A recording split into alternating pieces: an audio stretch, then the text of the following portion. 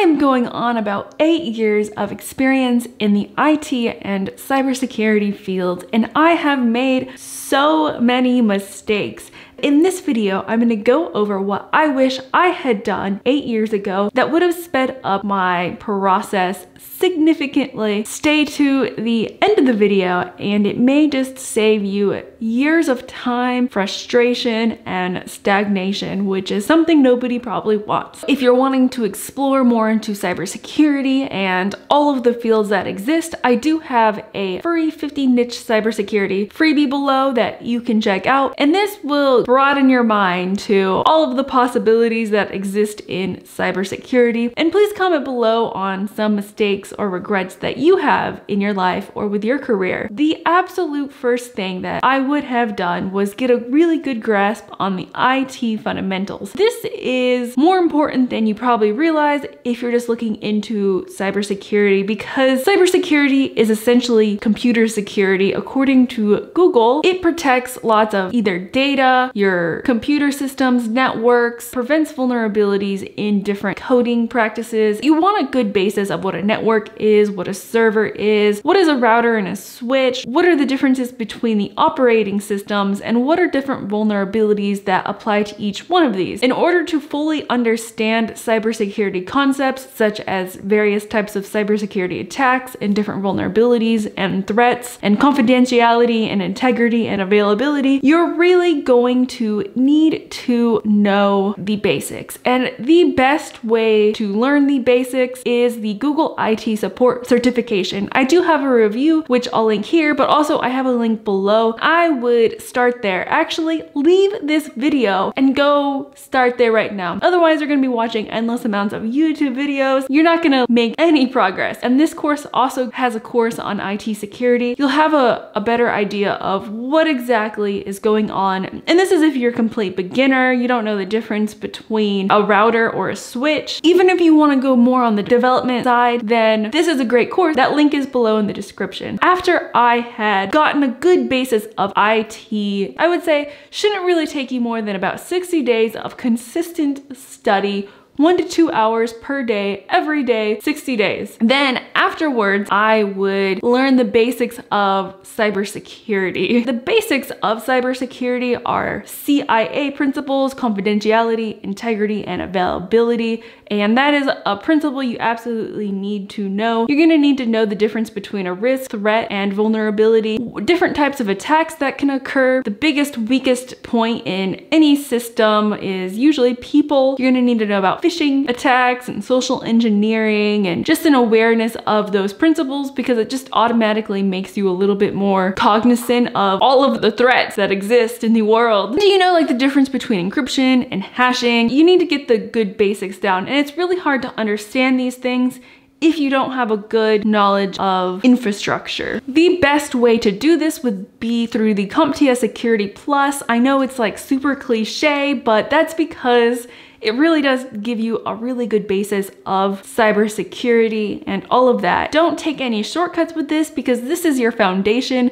It's like building a house on a bad foundation. Please don't do that. This is also a certification that's strongly asked for by a lot of employers, private and public. And I do have a video here that goes more into depth on different study materials and a good studying strategy. You'll be able to think a little bit more about security and what type of field that you like, because you've been exposed to it in Security Plus. So there are so many different fields in cybersecurity, and if you try to go after all of them, you're just gonna be lost and confused. And it's so important to choose a niche that you want to get good at. Some really popular niches are penetration testing. So you can become a penetration tester, and what those skills are gonna look completely different than say if you do governance, risk, and compliance, GRC. So if you want to do that, I do have video on GRC, which is a great beginner job. And say you choose GRC. Within GRC, you just choose one topic and you get really good at that topic. So say HIPAA. You want to learn everything there is about HIPAA. And HIPAA is a data privacy regulation. They have people who just do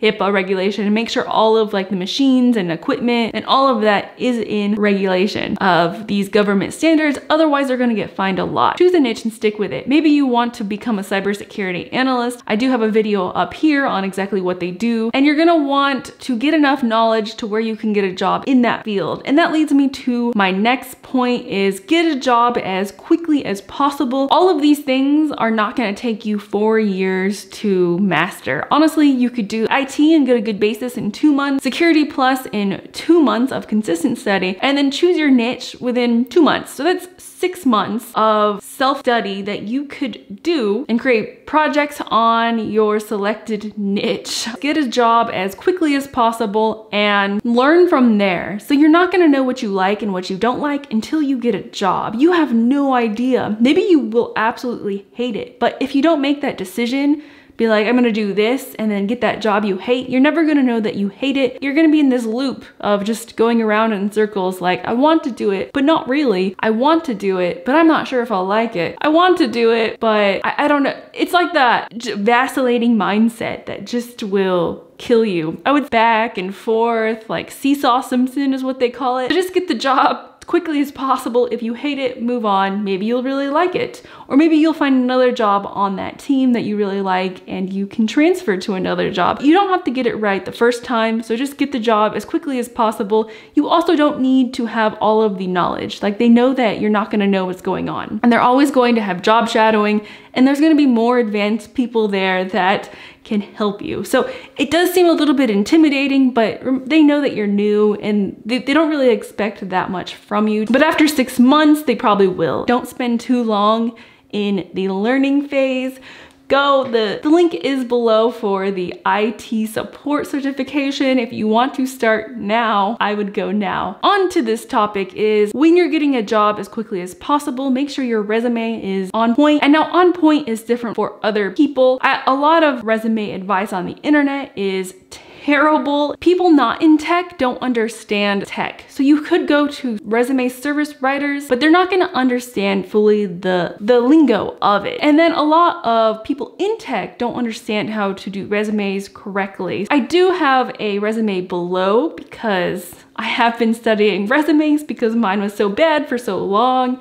And once you have a good resume, you should be getting more interviews and more callbacks. And if you're not, then you really need to look at your resume because it might be pretty bad. And keep in mind, you have to write it for 4 people: applicant tracking system, human resources, HR, and the team that you'll be working on, because they will all be looking at your resume. So you need to write it for all 4 of those people. And that is not an easy task to do. And most people just get this wrong. Once you have your first cybersecurity job, which you will, then you're gonna wanna hone on your skills. And that's also where you're going to figure out what you like and what you don't like. And it may take a while to figure out what you like and what you don't like. It's just kind of all part of the game. And if you just keep a lighthearted, attitude about it, it can be a ton of fun. So you're gonna explore different topics. You might hate networking, or you might hate being a SOC analyst and reading logs all day. You may hate patching computers and doing vulnerability management. You may hate your compliance job, which I definitely did, but you always gain more context and more experience, and you can use that as leverage for your next job. And I would say that's what I would do if I had to start over. And if you're interested in more cybersecurity careers and cybersecurity pathways, check out my videos here. Until next time, my friends, until next time.